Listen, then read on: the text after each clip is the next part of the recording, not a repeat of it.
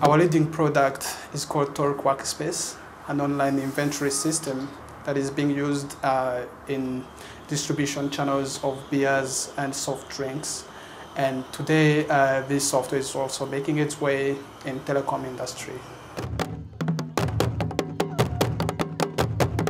In the process of building this product, kLab also was being established, and I was among the first tenants to come to kLab.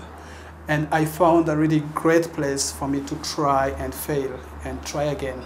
So I'll say that all this infrastructure, like when I look at Rwanda, all this internet connection that is being deployed everywhere, cheap internet connection, and places that are emerging like kLab where you work for free, all these are what is being at the foundation of like the entrepreneurship spirit.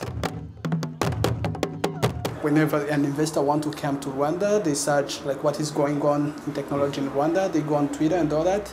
They find kLab, and before you know it, they find you. So that's how like social media has impacted like my own business, and I'm sure a lot of other people are also benefiting from this. I'm hoping to network with a lot of people from all over the world. Sell Rwanda, and be able to exchange, like know what it is that maybe that we are not doing here, but elsewhere people are doing it.